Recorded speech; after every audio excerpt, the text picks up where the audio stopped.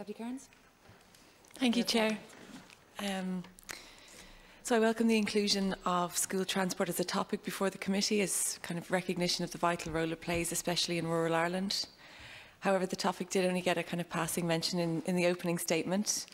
The work of planning a return to education offers a new opportunity, I think, to consider how our schools operate and how greater equity and support can be added.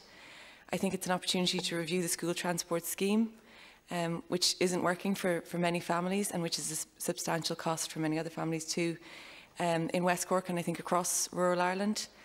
And I think we need reform for the remote area grant, which really is insufficient to cover costs, especially for island communities. So I'm wondering what assurances you can give us that the cost of school transport won't be increased and that the remote area grant will not be affected by additional costs of socially distanced travel. That's my first question. Deputy, thank you. We are leaving the arrangements for school transport in place as they are at the moment for this school year. For the forthcoming school year, so arrangements in relation to the remote area grant and eligibility and concessionary travel and so on are remaining the same. We have to work through the complexities of implementing the health advice with Bus Éireann. We are committed to reviewing. We had a review underway already, which we were in the process of commencing in relation to the school transport scheme. Many of the issues that you have mentioned there are fall to be part of the review, and also that has been raised obviously in the programme for government, and we will have to look at the terms of reference for the review that we have in place, having regard to the programme for government, to seek to work further on school transport. Do you want to add anything? That's fine. I'm glad to hear the review, but I suppose I hope it's a speedy one for people in island communities. A review doesn't feel like a big reassurance at the moment, I think. Your statement acknowledges that social distancing will require a maximum use of school space. With that, I suppose an issue arises again for small schools, mainly primary schools in rural areas, which have limited capacity. For example, mine only had 2 classrooms, it still does. So I'm wondering in these cases, what measures is the department going to take to ensure sufficient capacity to provide a safe learning environment in smaller schools? Deputy, thanks. As Mr Loftus said, we're working on options for classroom layouts, and we would be working with schools to enable classroom layouts, maximising the space within the classroom, and supporting the provision of PPE and hygiene equipment and so on to ensure that classroom environments are as safe as possible. In our work with the primary stakeholders, I think we're confident that we can manage this together. And I think that we're working through it, and we're very conscious of the nature and difference of the different types of schools within our system, and the difference between the small rural and the big urban. And we are trying to work on a variation of options to support and assist them all. And for example, an issue that Deputy O'Riordan has just referred to in relation to substitution, that would be a particular issue in a small school. If, say, there were 2 or 3 teachers, how, if a teacher was unable to attend at short notice, how that we could ensure that a substitute was in place. They are exactly the sorts of issues that we need to work through. Thank you.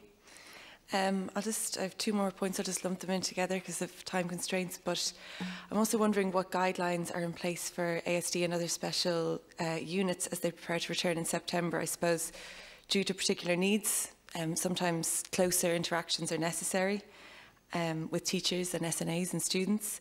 So I'm wondering what guidance and protection will be in place for them, for SNAs and for students and for both their families.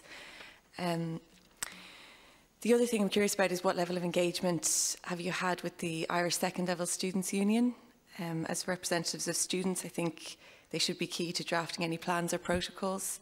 I think it should be noted that the ISSU and the USI needs to be asked to speak before this committee so we can all learn from them. Maybe start at the end first, Deputy.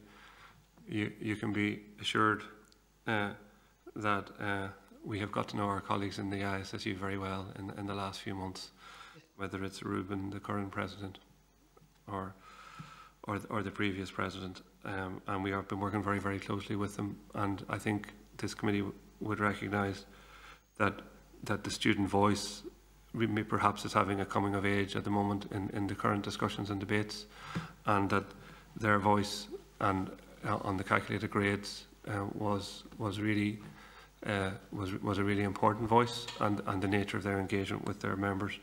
So they are part of our engagement, as indeed parents are, and we have to be careful. We have to find different ways of engaging with parents and students, and indeed beyond the representative bodies. The inspectorate have very good ways of linking in with groups of students and getting the Thanks so much. I'm just quickly, because of time, just a quick update on for ASDs, SNAs. There'll be closer interactions sometimes necessary, and just guidance and equipment for that. The work that we're doing on layouts will also cover ASD units. We're conscious of the number of students. Obviously, in an ASD unit is smaller than in a typical classroom, but there are a number of more adults there. And I think that the nature of the protections that will need to be put in place for staff have to be ones that don't come against the interaction between that member of staff and the student. That's very, very important. We're very conscious that the students here are the students that need the most support, have missed out the most from that lack of engagement, and we need to make sure collectively, and I know the stakeholders are together and we're all very conscious of that, we need to make sure that collectively that the return to schooling enables and enhances their development and their learning. Thank you. Thanks.